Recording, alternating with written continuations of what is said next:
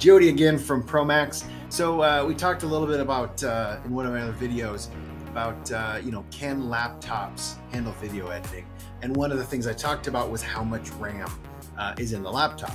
Well, so RAM is an interesting thing. RAM is all about short-term memory. It's about the computer being able to grab things quickly and then fire them off to you. So when editing video, obviously RAM is very important.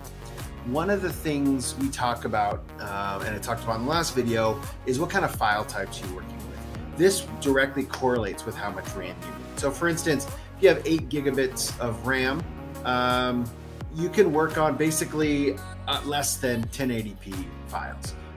This is kind of a general rule of thumb. You go to 16 gigs of RAM, now you can do 1080p at 8-bit, getting up there a bit.